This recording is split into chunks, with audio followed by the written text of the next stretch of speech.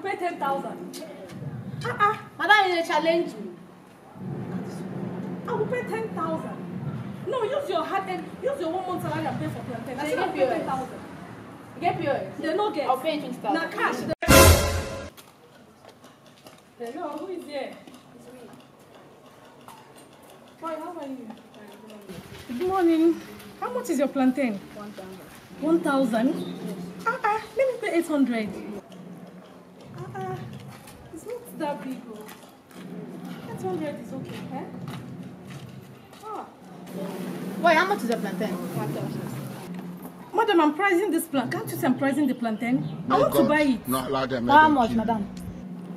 What is your business? I said I want to buy the plantain. I'll give you 1,500. What's the meaning of that? Is this? I don't pay for the plantain. Bring that long come. Well, I will give you 2,000. Apostle will hear of this. I'll give you 2,500. You work. I will pay 3,000. What is it? What is your problem? Please, because no evidence. I said I will pay 3,000. Yeah. I will double it. Go and get the nylon. Double? What's the price? Double it what? What do you mean double it?